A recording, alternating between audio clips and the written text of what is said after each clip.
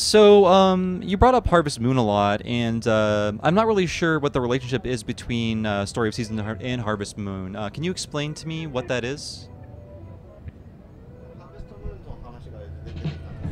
So Story of Season is the new IP. So what previously was Harvest Moon is now Story of Seasons because we had a little title change. But the whole idea behind it is before when we created the Bokujo Monogatari or what Harvest our previous Harvest Moon, it was always we created for the Japanese audience, and then once the game was done, that was pretty much done, and then we give that to the U.S. audience and we localized it and translated it. But starting from Story of Season, since we're under the same group and under the same umbrella, we get to communicate more directly. So I don't think that for this title it's done yet, and I wanted to make a little more fine-tuning for the U.S. audience. So not to change it, but for the U.S. audience to experience the same exact experience or emotional feelings that the Japanese audience will be experiencing. Great. And these questions are not all Harvest Moon related, but another thing I want to know is how do you plan on differentiating yourself from Harvest Moon? Because there is a new Harvest Moon game out. I'm just wondering, how is this game going to make itself distinct from the farming game most people know, as the main farming game on portable systems? So we've been creating the series for 18 years, so we do have a lot of experience behind it. And then for this title, the other Harvest Moon had a different way of looking at it than we did, but I don't think that's a bad thing. That there's a lot of social game that's farming related, farming simulated related. So as long as there's more vitality or more juice or more hype within the farming simulation game genre, I'm all for it, and I'm just wish that we can excel best in what we're good at.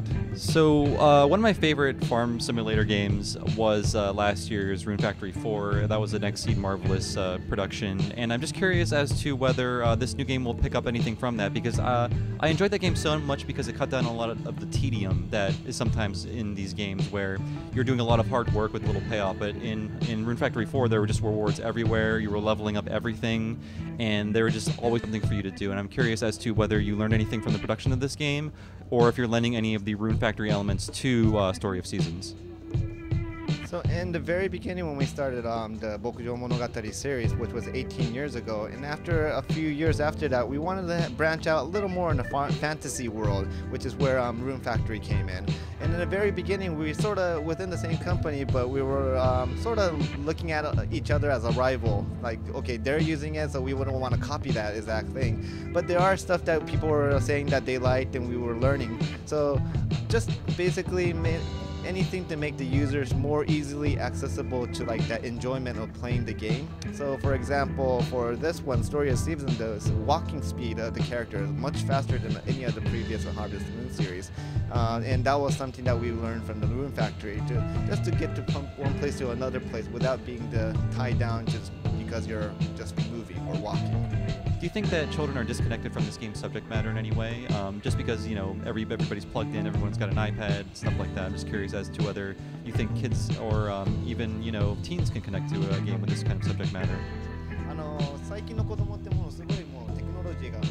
So yes, since it is about farming and it's about lifestyle that people aren't used to, but every time we create a new Harvest Moon, or in this case now Story of Seasons, we always think about how to make it more accessible for the current age. So we always talk about should we still use our hand or should we just upgrade it to a tractor, which is a lot easier.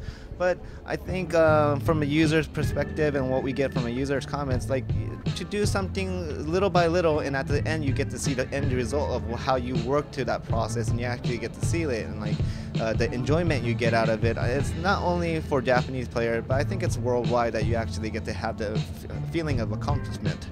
And if you think about nowadays, there even in Japan or US, there isn't that many people that actually crop their stuff, that they've been at the farm and actually get to experience it. But through the game, you get to experience how you see all the stuff that you eat today, how that's been grown and what people have to do. So it's in a way, it's like an educational tool, and just to see what users are saying and try to react to it as much as possible without losing the essence of what Bokujo is.